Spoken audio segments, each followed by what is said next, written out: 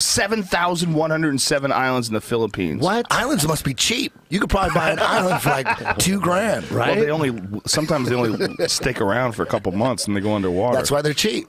They